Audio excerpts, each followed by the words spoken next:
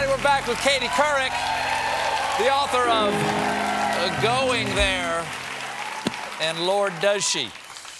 Katie, one area you talk about in this book is your 2016 interview with Ruth Bader Ginsburg. Yeah. And that caused a bit of attention at the time because you asked her about Colin Kaepernick and kneeling before the flag, and she had some unsupportive or unflattering things to say about that choice that he made. Very unflattering, surprisingly unflattering.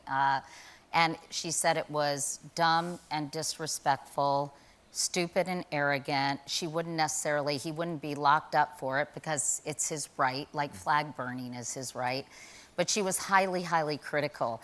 And the reason I included that, I chose to include that in the book. And she apologized for that. Well, yeah, what happened was somebody from her office called and said she really hadn't been following the story that carefully and she misspoke.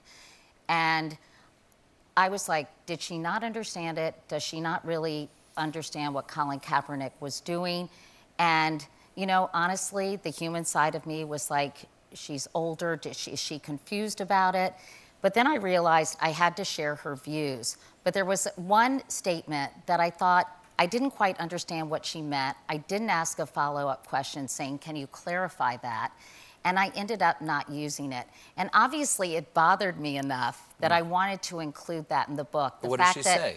She said something about he's more fortunate, he should realize how fortunate, or his parents should realize how fortunate they are versus the countries they came from, and that's why education is so important.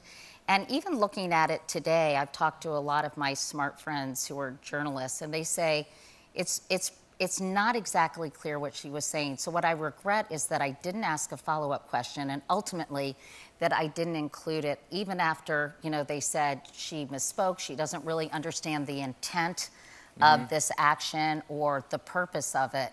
And I said I still question that choice.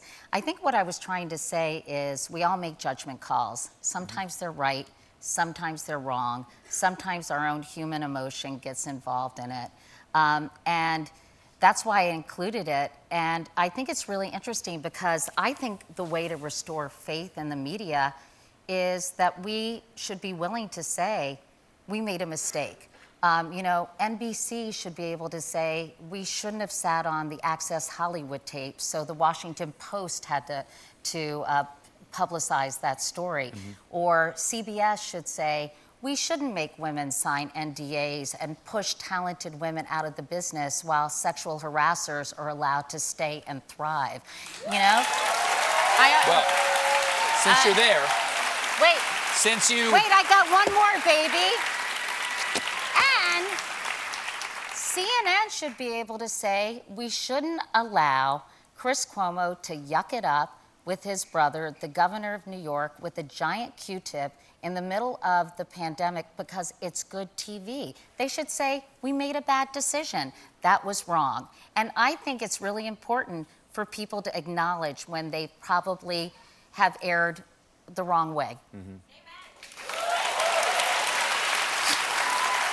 We have to take another break, but when we come back, I will ask Katie about her years as the anchor of the CBS Evening News. Join us, won't you?